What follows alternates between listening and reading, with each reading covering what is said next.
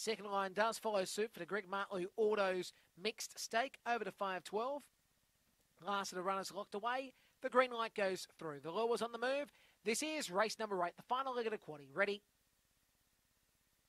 And away, Connie's entity began well. Sweat on Me showing very good toe and goes straight to the lead. Rotate now moves up the second position. Now third on the inside will be Rough in Vegas from Ton 80. Now Shady Pass is trying to get a run through from Selmore Houses and back in the tails Local Brew. It's Sweet on Me who's the leader from Rotate in second. Then came Ton 80 from Shady Pass who's now getting in the argument alongside here in Selmore Houses. They swing the corner. It is Sweet on Me the leader. Back on the outside Rotate. Though here's Ton 80 for a run, but it will be in Sweet on Me who wins. Sweet on Me wins the prize. Second position goes to Rotate from Ton 80. They'll follow next there by in the later stages. Shady Parcel showing toe on his entity alongside Selmore Houses. Local Brew also in a bunch with Rotate getting second, but it will be the two black and white. Sweet on Me wins the prize at 29 and 80 of the race time.